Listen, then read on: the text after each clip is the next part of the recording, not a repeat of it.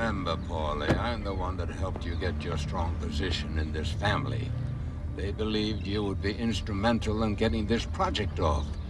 But now with all the things that are happening in your neighborhood, besides this new case the DA is trying to make against us, you haven't done so yet.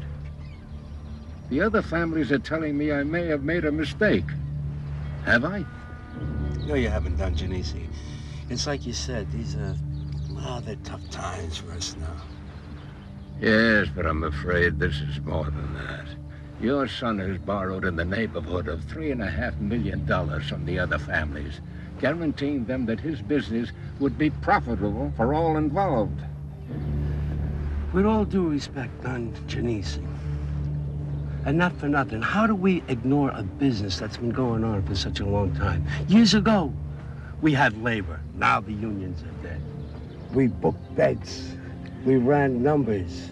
Now they got the OTV, Atlantic City. Loan sharking was a big business. Now they got credit cards. If you wanted pornography, you go down to the corner video store.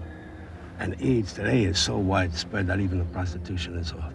And after big business has taken it all, what's left for the young Turks like my son? The drug business. These things you tell me, Paulie, are quite true. And the other families would agree that they would rather be part of these big businesses today than what your son has chosen to do on the street. But my son is not responsible, Don Genesi. It is bigger than you think. It's coming in from all sides. This country is being set up for a fall. Guys in the White House are taking a dive. Billionaires are selling us out. Nobody gives a damn.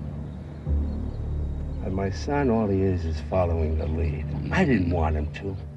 And if it wasn't him, it'd be somebody else. I will talk to them, Paulie. But you must understand, this DA's case must go away. Otherwise, the other families will have completely lost faith in you and your control over your son, as well as his enterprise. And they will want what's owed to them back immediately. Or I'll have to do it myself.